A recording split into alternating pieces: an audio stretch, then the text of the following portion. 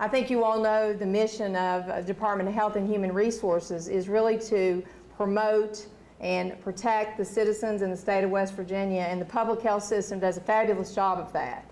You know, we're very proud of all the work that has been done and continues to be done in that arena. But as you all know, the state's budget is tight. And as a DHHR, we have to make very difficult decisions. Those decisions are never easy, but we like to make decisions with solutions in mind. And I think that's the critical part of what we're going to talk about today. You know, as we tighten our belt, we also have to think about what can we do to help our various entities across the state of West Virginia to maximize their federal resources while minimizing the cost to the state of West Virginia. We really have no choice in that. That's something we have to do in today's environment. And at the same time, we have to hold people accountable for the money that they're spending across our state. And so we believe that this year's budget, the governor's budget, is a budget that's fair. It's a budget that's very important to the state of West Virginia because we have tightened our belt.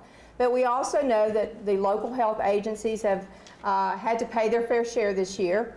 And really for more than a decade, they have been shielded from some of those cuts. And we know last year that we saw anywhere from 38 to 40% cuts in some of our other healthcare entities, and those entities continue to thrive and do well.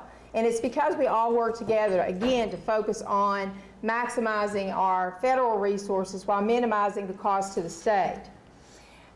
In tough times, we have to make tough decisions, but I want everybody in this room to know none of those decisions are easy, but they are important decisions that we make.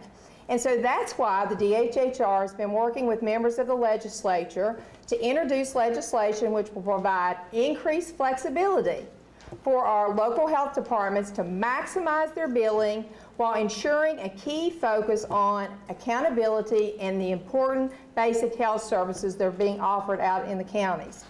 At a time like this, we need to work in partnership with the legislature. And I'm very, very pleased to have two members of the legislature here who have been willing to support and introduce legislation that Dr. Gupta will speak to here in a few moments. Chairman Ellington, who's the chairman of the Health Committee, as well as Delegate Rohrbach, who is also a physician.